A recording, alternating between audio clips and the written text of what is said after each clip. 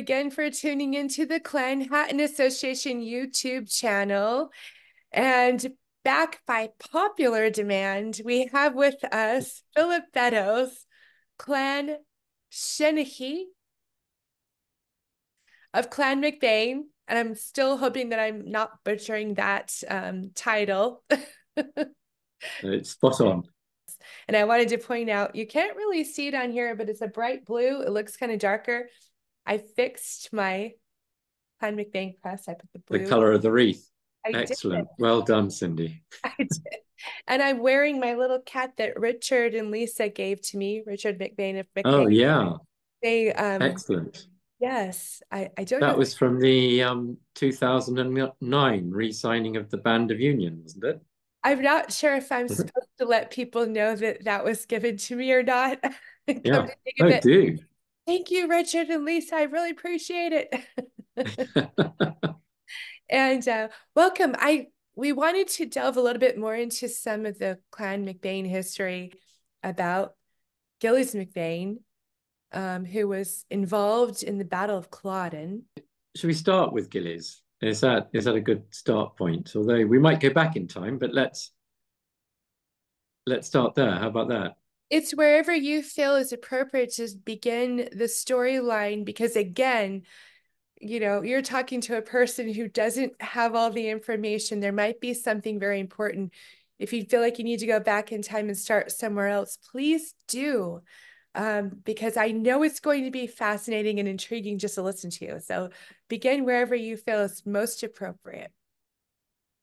So I think some words come to mind that somebody wrote describing Clan MacBean as ever a warlike clan. And I think this reputation for being great warriors seems to have gone down the ages. Maybe that's one of the explanations for the chief having as one of the quarters, the four quarters of his shield, he has one of them is a sword, a big claymore. So perhaps that's an allusion to the sort of fighting prowess of the MacBeans. I mean, that is first recorded in the 1600s, so it was already old by that time, I would guess, by reputation. But Gillies, so Culloden, oh my goodness, there's so much to say about Culloden. And many people may have read a book by a guy called John Preble called just Culloden. Unfortunately, John Preble left no source footnotes. He wrote a wonderful energizing story and about Culloden, the run up to it, the aftermath, and it's a great book. And it's, you know, it goes at quite a pace, and the detail of the Battle of Culloden that he provides is incredibly deep. But there is a problem in that he didn't provide his sources, so no one knows where he got all the little anecdotes from. But having unpacked quite a lot of it, it's very clear that John Preble put lots of different anecdotes of different people together and applied them either to the wrong person or merged two people with the same name and made both stories about them about a single person. But it's not, sadly, a very reliable source for what went on, unless somewhere in the depths of a library are John Preble's handwritten notes that tell us where he got each of these stories and how they ended up in the order they were in his book. But it's a great book, and it's full of passion, and I guess the horror of the battle and the horror of the aftermath for people and the sadness of it all. So he conveys all of that very well, but it's not a textbook to follow for the history. But as we know, the captain of Clan Chattan at the time was Aeneas Mackintosh of Mackintosh, and he was in charge of a company of the Black Watch, and so he'd given his oath to the king, and as had the chiefs of some other clans and leading members of Clan Chattan and other clans. And so it was a little bit difficult for him to suddenly then come out for the prince. So it was his wife, very young wife, Lady Anne, who was a fhàgail, and she raised the clan. And I think just the sight of her riding through the villages and settlements and around the hills was enough to bring a pretty big regiment together. Some people have said actually what Angus did is, or Aeneas and Angus, the same thing, Mackintosh, is that they were very canny, and in effect, by splitting allegiance, they made it more likely that that the Mackintoshes and Clan Chattan more widely could recover and not be seen as completely in the wrong, whichever side won. So they were hedging their bets a little bit. And Aeneas was actually given into the custody of his own wife, which was rather sweet. So that was quite fun. But he'd given his word, so he was obviously a man of honor. So the person that was chosen to be the colonel of the regiment was Alexander MacGillivray, whose father, Farquhar, had died in 1740. Alexander was a young man, and he was very tall, very good looking, red hair he was remembered for, and he was the chap that Lady Anne put in charge of the regiment, and he recruited other officers, and one of them was Gillies MacBean, who was then chief of his clan, his father having died some years before. And Gillies was then living at d'Uaill, which was first from Tomartin and north from Moy, sorry, south of Moy, and Gillies became one of the majors, the senior major of the regiment, and it was recounted that actually he was a very tall man, and some of the oldest records have said he was 6'4" and a quarter inches, and supposedly the tallest man in the prince's army. So Alexander and his cousin Gillies and a whole lot of other relations and cousins, MacGillivrays and Mackintoshes and others who formed the officer corps of the regiment. I can read you out actually if it's of interest. I've got actually a list.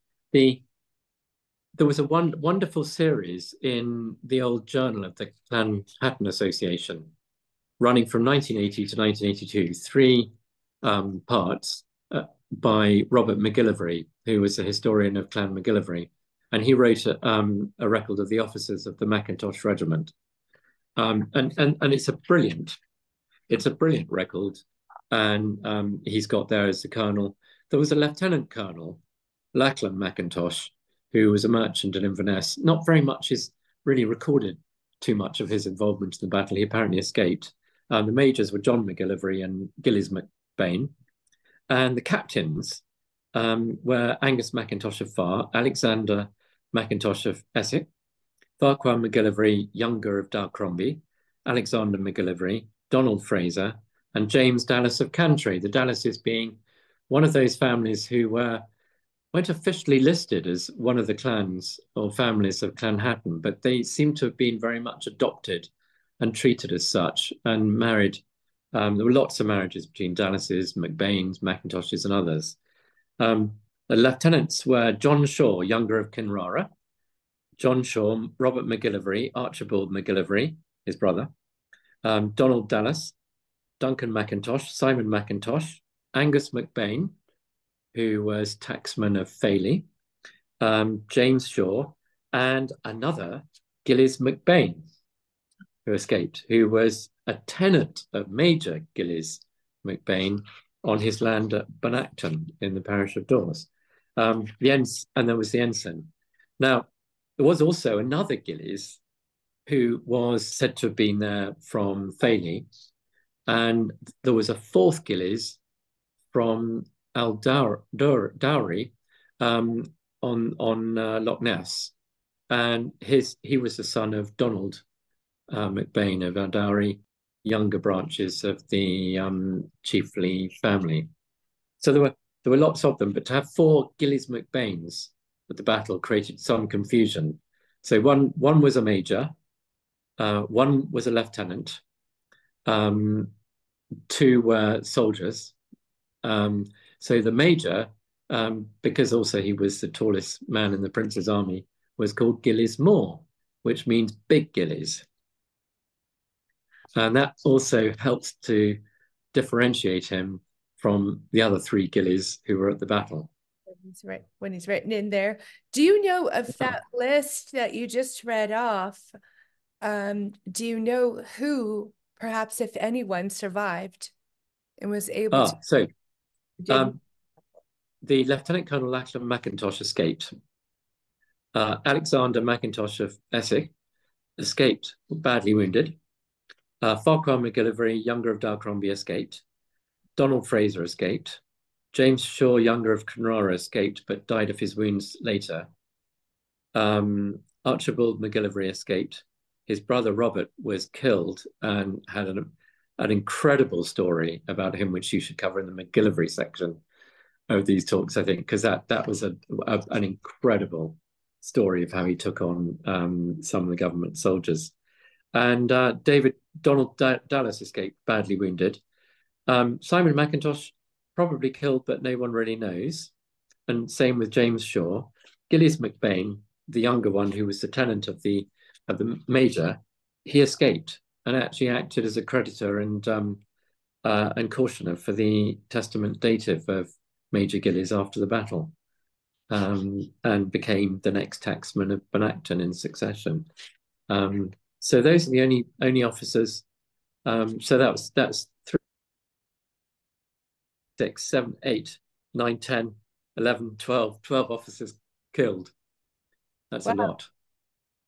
I think a lot of times most of us believe or think that absolutely everyone was slaughtered in that battle. And I know it was a slaughter, but there were some people who did in fact escape. So that's good to know. The key thing for Clan Chattan is that the brunt of the battle, as there's a guy called John Hossack who'd been an ex-provost of Inverness, and he wrote an account. He said the brunt of the battle fell on Clan Chattan. So a very terse observation, as Robert MacGillivray recorded. But and the reason for this is that they were actually in the middle. So they were actually one of 3 regiments of Clan Chattan, which is quite something in itself. So there was one that was raised by Lady Anne Mackintosh, so that's called Lady Anne Mackintosh's regiment. Then on the left, in the centre of the field, were the Farquharsons. Read about a lot of information about how the battle went down. Was Clan Chattan, were the Mackintoshes the first to charge?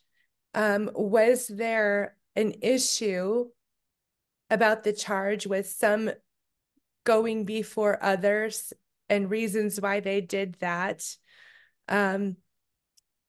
There's always rumors. And so that's what I wanted to hear from you, because you never know, okay, is this true? Somebody was upset about being placed on the wrong side, I don't know, of the battle. And so they refused to charge in the initial charge. Is that what you wanted to kind of share with us? And yeah, so that's actually a very good point, actually, Cindy, because it's the run up to the charge and the charge itself that resulted in what followed. So there'd been an attempt at a night march to make an attack on Cumberland's camp near Nairn at night, and the weather was terrible, and the men just wandered all over the place, and they never made contact with Cumberland's camp. I mean, it was a brilliant idea to make a night attack, but they just didn't manage to make contact. So they came back exhausted and hungry, and the weather was terrible. And when they were standing, having taken, their battle formations on Culloden Moor, they had sleet in their faces. So they hadn't fed. They'd been, marching around all night, and so they were pretty down. You can imagine, keeping their spirits up for sure, but it was not not a good place to start the battle in that condition. And the government army had much better artillery, so they were able to pound the Jacobites with their artillery, and a lot of men were killed while just standing in their ranks. And you can imagine if you get soldiers standing in their ranks, not able to charge, and when the Highland charge was such a powerful and effective way for them to win battles as they'd found in the past, they were getting frustrated, waiting for the order to attack. And I think the order was sent by somebody who was then shot on his way to give the order. So the order was delayed, and Clan Chattan were the first to lose all patience with waiting around while the cannons were bombarding them. And so they charged. They were the first to charge. Now, what happened was that as they charged, they had sleet coming in their faces. They went towards a road which was going across the moor, and I think the road probably gave the ground there around the road gave a little bit of cover. And actually, where the cairn is, the memorial cairn, which was actually built by a relation of the MacBean and the Shaw chiefs, Duncan Forbes, later Duncan Forbes of Culloden. He built this to his Jacobite dead, and remembering his cousins killed there. They went into a bit of ground that gave them slight cover, but they also were facing the grape shot from the cannons. So there was a lot of confusion, and there was a sort of instinctive reaction to follow the ground, avoid the grape shot. And so they veered right, and they bumped into the Camerons and Appin men, others in the middle in that chaos. They checked themselves. I think I've got this right. Anyone can look this up and find another count. They checked themselves and restarted the charge. But having started in the middle of the line of battle, they ended up at the far right, colliding with a whole lot of other regiments into Barrel's regiment on the government side. Oh. So Barrel's, unfortunately, had 3 or more regiments landing on them, literally landing on them with a great rush, and so they were pretty decimated. And the first one was their colonel, Colonel Rich. He was killed, and then Gillies MacBean, the major Gillies Moore, he then killed Robert Kerr, who was captain of the Grenadiers in Barrel's regiment, and his father was the Marquis of Lothian, so he was a very Lord Robert Kerr. So he was the most high-profile person killed at the battle on the government side. And then they went through Barrel's first line. They went through to the second line. Alexander MacGillivray, the colonel of the regiment, was killed, or he was wounded, made his way back some way to the Well of the Dead, which is one you can find on the battlefield, and died there. That was the way he died. So when they charged, they actually, if you go to the battlefield today, the area the National Trust have is not the entire battlefield. So when you find where Clan Chattan were, they're virtually they're at the end before you hit the road. So it's almost as if they're on the far left of the line, whereas actually that's the middle. As they charged towards Barrels, they actually went straight past the today's monument to the Jacobite dead, and so you can see the ground there and the way in which it dips slightly. Why, therefore, they would have actually followed that line for cover a little bit as well. And so Gillies survived. He was supposed to have been wounded in that initial charge, and then they started retreating because the government army put some regiments on the flanks. So they had men in front of them firing at them, men both sides of them firing at them, and they were outflanked. So there was a lot of Clan Chattan would have died at that moment. They retreated, and there were several stories about Gillies, which potentially might have been stories of two Gillies, MacBeans, potentially, or mix up. We don't really know, and there's been debate about it in an old Victorian edition of Scottish Notes and Queries, which debates have two Gillies stories being mixed up. We don't know, but what we do know is that Gillies did retreat, and it is recorded that he told the men around him to look after themselves, and he would stay and fight and hold a rearguard action against those that were pursuing them.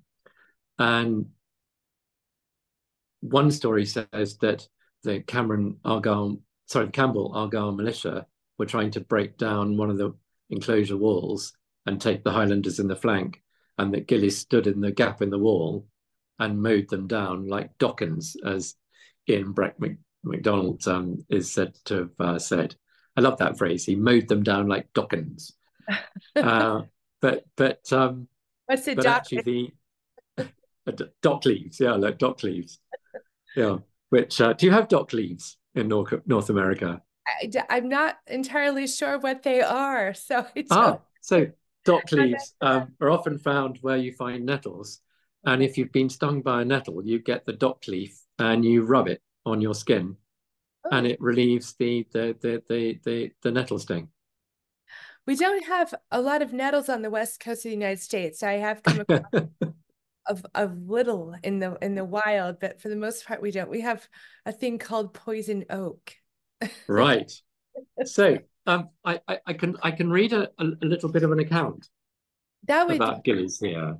that would be fantastic. I'd love to hear that. So it says that he was, foremost in the charge with his cousin Colonel MacGillivray of Dunmaglass. And so it said, I'm taking this from the Farr manuscript. It's a lovely little account. When the remaining part of the regiment retreated, he said to those near him to take care of themselves, and he would endeavour to save himself against the attack of their pursuers. Being an excellent swordsman, he got his back to an old wall, so not in a gap, but his back to the old wall, and that's also the story of the family. Still pointed out, which was nearby in the centre of the field of action. Here he was attacked by Lord Kingston's horse. They were dragoons. And so bravely did he defend himself that it is said he killed 13 of the dragoons. The officer who commanded called out to his men that nothing but lead would kill that big rebel. A volley was discharged, and he received a wound which broke his leg, and another mortal one under the right ear, of which he died on the field. So apparently there were also other accounts say an officer came along and said, stop, save that man, so incredibly brave, don't kill him. They felt it was dishonourable to kill him after his efforts. So if he killed 13 dragoons in that with his claymore in that moment, and he'd killed Lord Robert Kerr in the charge, that's 14. He must have killed some others in the charge as well. So his tally is well over 14, I would say. And then the field of battle was strictly watched by parties of the King's army for several weeks to prevent other Highlanders searching. And apparently some friends marked the place that his body was and removed it after the battle, and it was buried in Daviot churchyard, apparently, at a place that when the Farr manuscript was written in the 1700s, where the grave is still pointed out. Sadly, we don't know where that grave is. Now, there's another fascinating story, is that that Cumberland either saw some of this action with him taking on the dragoons single-handed, or he then heard about it. Anyway, he came up and had this is a story from the family that he had Gillies' body leant up against the wall, his bonnet put back on his head, and that it's thought that he had the body measured, so that hence we get the height 6'4.25" It seems superfluous to mention the quarter in some of the old accounts, unless it was precisely measured. So that would seem to ring true. But the other person that was there from the family was Gillies' own son, Donald, who was very young at the time. So he was captured, and Cumberland apparently being so impressed by Gillies' bravery, he gave a commission in the army to Gillies' son Donald, who then joined the army along with the following year, along with a whole lot of other cousins and people of Clan Chattan. Lots of Clan Chattan joined Drumlanrig's regiment, and then later Fraser's Highlanders, and they all went off to Canada. And Donald fought at the Battle of Quebec where he was wounded. So it was a big. The Culloden was that sort of major moment. Lots of MacBeans, lots of Clan Chattan, but Gillies was immortalised. One in James Logan's book about the Highlanders. Just trying to grab that if I've got it. Oh, the Clans of the Scottish Highlands, 1845, James Logan, and that Ian McKeon, an artist called McKeon, did all the illustrations, and he did some wonderful pictures, which are very famous of either some famous figure from each clan or an imaginary figure of each clan. But for Clan MacBean, he did a picture of Gillies with his back to the wall. It's magnificent and being shot by a dragoon. But it's an incredible painting. And some people say, oh, he looks pretty smart. He's got a very smart, ornate waistcoat. Well, in actual fact, paintings of the time show officers and senior people dressed that way at the time. So, it wasn't that he was putting on his Sunday best. He was a senior major in a regiment. He had to look smart as a senior officer, just as the officers on the other side. And it's there also they record that he was 6'4" but he also records this famous poem. Some people have said that was a poem written by Lord Byron that starts, the clouds may pour down on Culloden's red plain, but their waters shall flow o'er its crimson in vain, for their drops shall seem few to the tears for the slain, but mine are for thee, my brave Gillies MacBean. And it's an incredible poem, but actually it wasn't written by Lord Byron.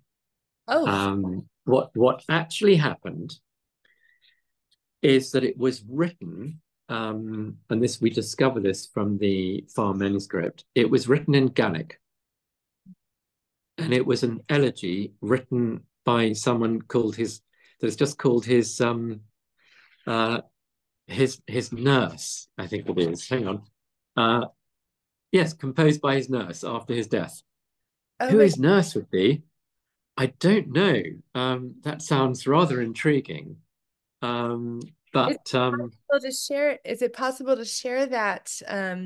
Maybe if you send it to me, I can post it since it is yeah, our and the spotlight. farm manuscript has a unique edition of it Oh, with some words that are different from others, only very, very slightly.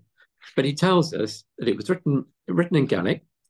Also, Farr tells us about Cumberland having his body raised up and supported so that he could see it against the wall.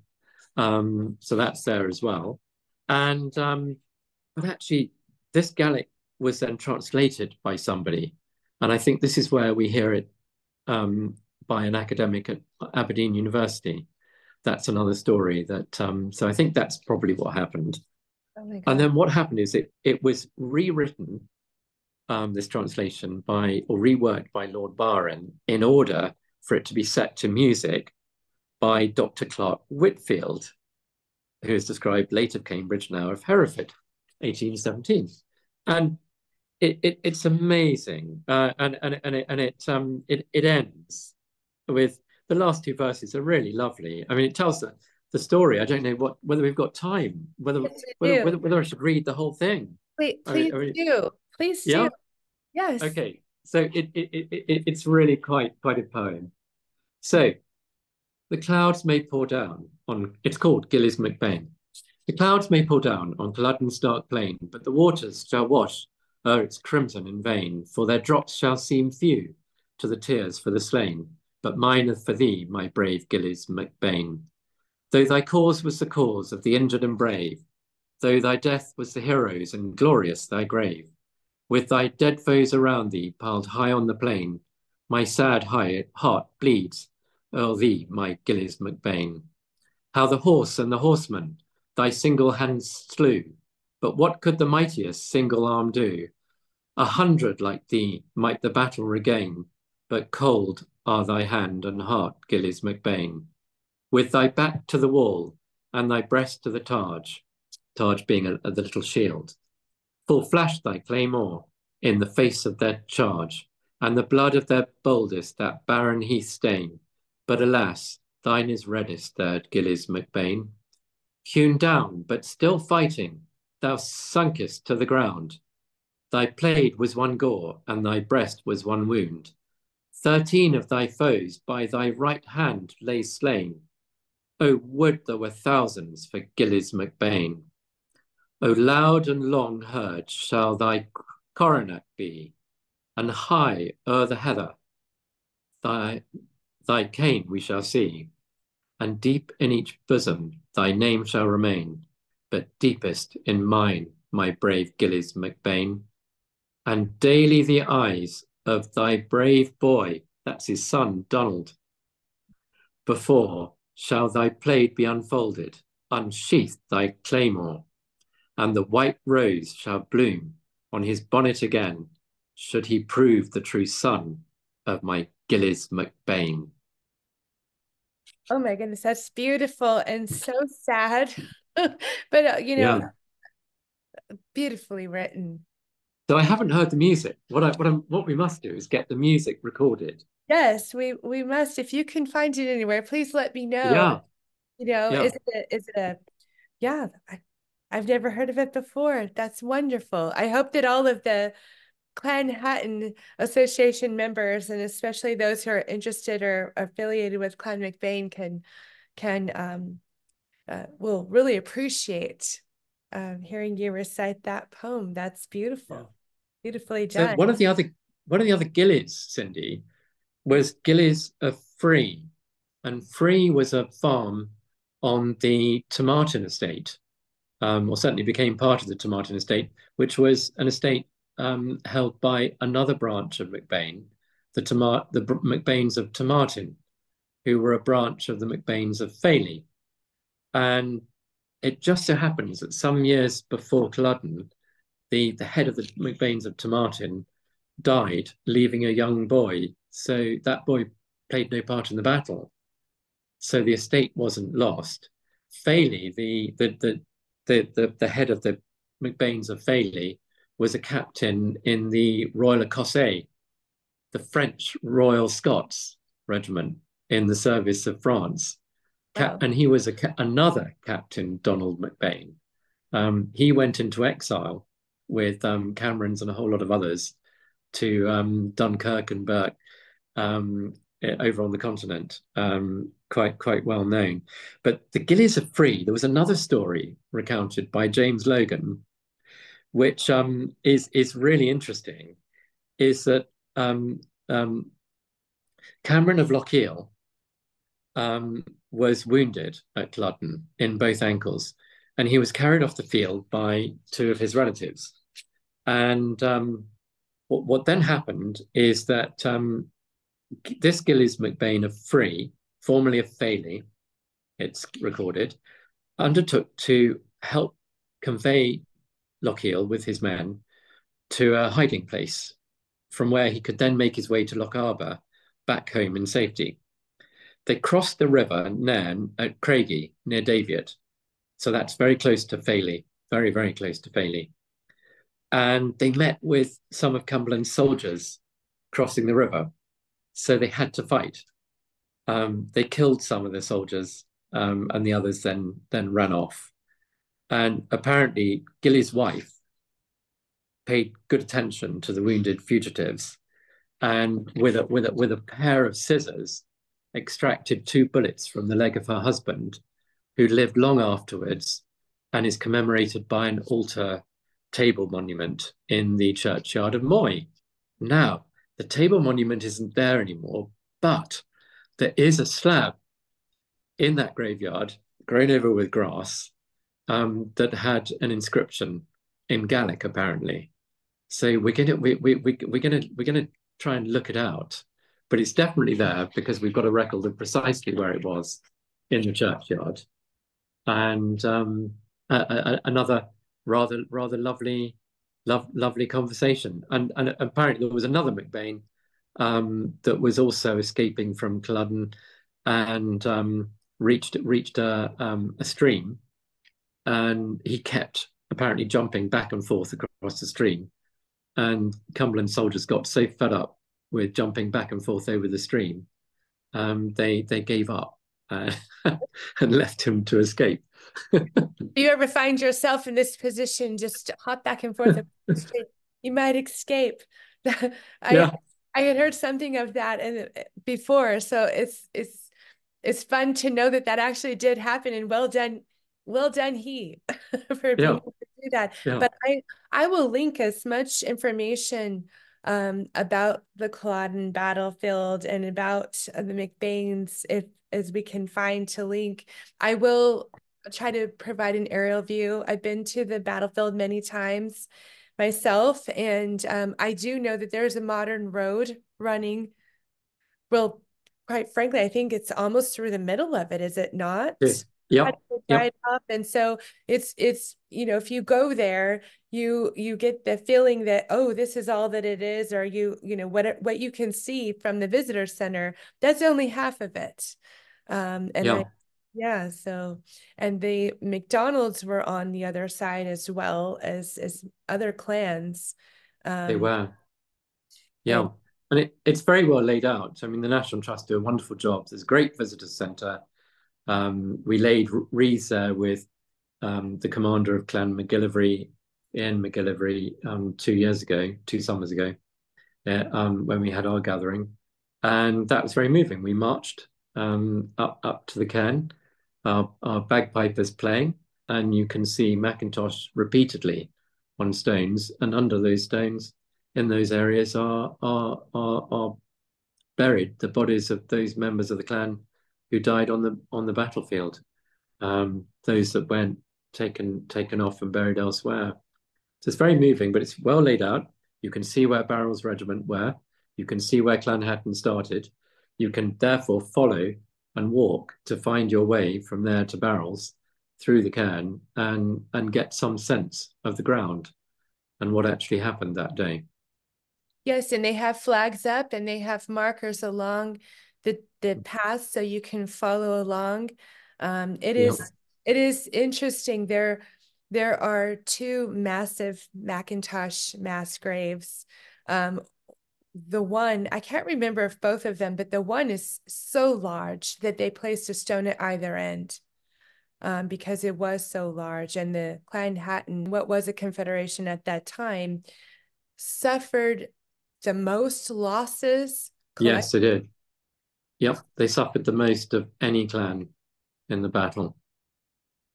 It's very moving to be out there. I was very honored to be able to play pipes at the Cairn for Clan Chattan Association at the 2009 all of the events that we had to commemorate the signing of the Band of Union Yeah. that we did that year. But it was absolutely incredible, and it was hard for me to play out there. First of all, it was very, very windy, but it was also very emotional, and I was quite honored. I thought, goodness me, to be this little bagpiper and be able to go out and play to commemorate that battle. It was very moving, and so it's something I'll never forget. And if you've ever been to the battlefield, and let us know if you want to make a comment down below if you've been there. It's truly Yeah. something we'll never forget. Yeah. And the time out there to kind of wander around and get to know it and understand what they went through in that moment. Seems like a moment in time, but it changed it was maybe the last straw, as we spoke about on our last conversation, I should say, listening to you speak. Um, Yes, the last it straw, the clan way of life, and it all ended. it all ended then. But the, the the remarkable thing really is if you look through all the records, you just have to look at how many births and marriages and whatever you get the very clear picture that actually huge numbers of people survived and lived on. A lot of them won't have been involved in the battle because of where their homes were. Some of them were actually behind, living behind the enemy lines at the time, the government lines. And so there was disaster, and a lot of the states were bankrupted because of the mayhem that followed. But actually, life did continue, and people sort of regathered. Um, Actually, two summers ago, Cindy, after we'd laid our wreaths out to the two chieftains that died, Alexander MacGillivray and Gillies MacBean, we Ian MacGillivray, who's the commander of Clan MacGillivray, his father, Duncan, came along. Those that may not know him, he was a champion bagpiper in Scotland, and he really is magnificent. He very kindly he went to an open area on the moor, not far from Barrel's regiment's position, and he played the pibroch, the gathering of Clan Chattan. And that recording, we can add it under this video Yes, yes. because we've got it on the Clan MacBean site. That sound on a windy day just sort of echoed across the moor, and it was incredibly moving. Do you know, did they have pipers on the day of the battle Oh during the yes, oh yes, there would have been every regiment would have had its pipers, absolutely for sure. That would have been so important. and it was for communication. I don't know if a lot of people know, and I find myself when I'm performing explaining that the pipes are still a registered weapon of war still to this day. And the reason for that is that they were an instrument of communication. So if you can think about before modern times and before technology, this was a very loud instrument. Somebody figured out, and there were variations of this type of an instrument found throughout the world before technology, because people found out that if you forced air through a very small opening, it could make a very loud noise. And so the great Highland pipes were not unlike this. They were very loud. And so there are many tunes that we play that tell the troops what to do during battle. So the piper would stand near to the Lord and take command from the Lord, who would direct the piper to play to communicate with the troops as to what they were to be doing at that moment. And so Yeah, there are many tunes we still play to this day that are battle tunes and yeah. retreats.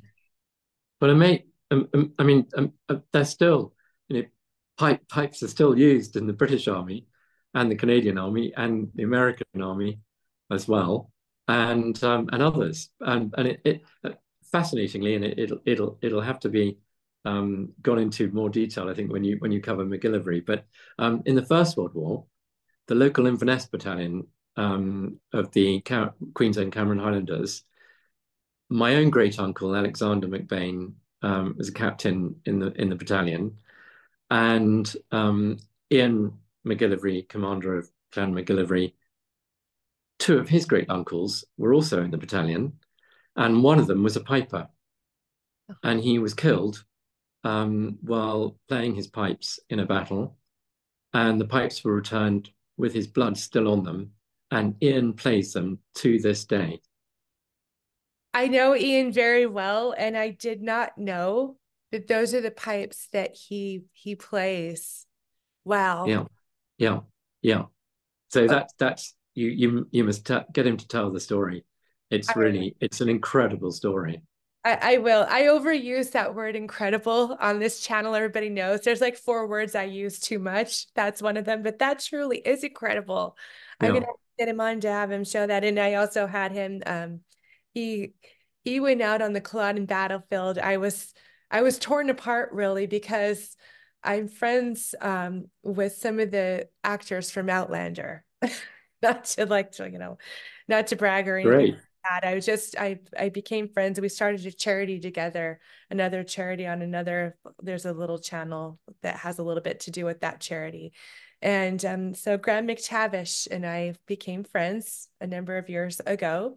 And clan lands at the time, before it became men in kilts, was done by Graham McTavish and Sam Hewen, and they wanted to come back to the Inverness area and go to the battlefield, and they wanted me to come out and play pipes for um, an episode. And if you remember back in 2009, this was 2019, I came over, but I was badly injured. My kneecap was broken. I had shattered my patella. I still came. I had a broken left hand, and I was hobbling around on crutches, and I still came over. My surgeon said, you shouldn't fly over to Scotland. I said, I have to go. And I came anyway, but I could not get out on that battlefield and play pipes to save my life, and it killed me. But I called Ian MacGillivray, and he was able to do it. And I'm so glad, because Oh, great. it was more appropriate that he do that and he go out there with them and he share history with him about the Culloden. It just worked out perfectly that it was him to do that. And I hope he shared that. I never did watch that full episode of him Mm. being on. He was on several times. And he actually went on earlier last year to play for Graham McTavish's wedding. He was Yeah, at the wedding. So I was really glad that he was able to do that. He's a wonderful, wonderful human being. And so we'll have him on more when we cover Clan MacGillivray. But just a couple of little side notes there about the Culloden yeah. and all of that. But that's fascinating. Well, it's been great again, Cindy, Yes. to be with you. We haven't gone back to that great fight between the MacBeans and the Commons down in Loch Arbour in the early 1300s. So that we'll have to come back to that another time, I think. Oh, yes, I know you're running out of time. I could do, I don't know how our viewers feel, but I could talk to you and will listen to you. I'm just learning so much. I feel like there's nowhere we could go. There's no amount of money we could pay to learn this information. And I am so grateful. And I know our viewers are. I was getting lots of messages. Sometimes people are shy to post on here. Please don't be shy. Please post wonderful comments down below. Don't be shy at all. But people are shy to post online, I think, and they don't necessarily want everyone to see. But people are appreciating you and having you come on with your vast knowledge and just the way that you speak. It's you're a wonderful teacher, and we're eager students to learn. And thank you so much for coming on and sharing everything and taking time out of your busy schedule and preparing for these. Greatly appreciate it. We must get, if you have the time, and again, no pressure. I feel very guilty for taking so much of your time already. I would like to talk about that fight. That's another fascinating, Yeah, so many questions, and I know I would love to hear about that. I need to get my hands on the FAR manuscript so I can read that and be able to ask more questions and chime in, because that's something I wasn't aware of until, what, 2 or 3 weeks ago. So I need to get that book and a couple more and try to play catch up yeah, and have more great. questions like this. I'm so excited. So before we leave you for this episode, and I can always edit this if it's not appropriate. Do you want to touch on your personal experience that you kind of shared with me? And no pressure if you don't feel comfortable, but about what's happened with you personally in regards to the Gillies MacBean having killed Lord Robert Kerr. Ah, so, okay. Well, okay. It's a quick one. So Lord Robert Kerr was the second son of the Marquis of Lothian, and it just so happened that many years later, I sat next to the person who's the current Marquis of Lothian, but at that time he was the Earl of Ancram and called Michael Ancram. And I sat next to him at a dinner. And when we were introducing each other and discovering who we were, I said to him, "Well, because Gillies actually was a relation of mine. So he was a cousin through interesting enough through my mother actually, rather than my father's MacBean forebears. I mean, a closer cousin through my mother, it seems. Anyway, I was sitting next to him and said that one of my relations, funnily enough, had killed one of his relations at Culloden. Gillies MacBean, who killed Lord Robert Kerr. Anyway, he was yeah, I'm not sure he was terribly pleased that I brought this subject up, but but but yeah, he acknowledged the story and acknowledged that yes, that was their recollection, that it was Gillies that killed Lord Robert Kerr, which in itself is an interesting thing to note. So we had a very interesting initial discussion sitting next to each other before we got down to enjoying a lovely dinner. Did he share anything with you about that event that you want to share, or just the No, acknowledgement of it? that was it. Yeah, yeah, just one of those chance encounters Oh my that goodness. one has. The world is really actually very small, is it not? Yes, yeah, But I very love small. it. I kind of wanted to get that on the record if you were comfortable, just because, I feel like this is a living history that's gone on with our families that we're focusing on for almost 1,000 years, or maybe 1,000 years or more. And we people live for specific periods of time, obviously. Like, I'm stating the obvious, right? But for me, Mm, it kind of sets up my thought in all of this. Back in the day, maybe people's lifespans were 50, 60, maybe 70 if they were lucky. Now we're pushing 100. We can live for almost 100 years if we're lucky. But we all play a part in this. We all are playing our part and adding to it and keeping it going as it's living on. And you, my friend, are doing this in such a magnificent way. And that's part of your part. oh, This is all part of your part that you're playing in this and keeping it going. And this is so important. And thank you. Thank you so very much. And I wanted to also let the viewers know, and Clan Chattan Association members and anybody else who's interested, obviously if you're watching, you're interested, that the Culloden battle, the commemorative memorial celebration, is coming up. I don't know if we should call it a celebration. Let me reword that. The commemoration of the Battle of Culloden is coming up in April, so it's good that we're talking about it and had the discussion now. It will be at the Culloden battlefield on April 13th. It's a Saturday. They always do it the Saturday closest to the actual battle, which is April 16th. And so this is put on by the Inverness Celtic Society, and I'll put some links below. I've been trying to find more information about it online. I haven't found a lot, but I'm going to share below what you have. Donald and Denise will be in attendance, and hopefully they'll be able to send some of the footage back so we can share it here. I won't be able to go this year for that. But what an important event. And so we'll circle back in April and hopefully have some more information about that and footage for you. yeah, They go to that service on the that battle. would be great because there's always a Clan Chattan wreath laid, as you say, by Donald and Denise. And so anyone watching that, any film footage will see them carrying the banner of there'll be a Clan Chattan banner and there'll be the Macintosh Chiefs banner and others. It's quite an occasion.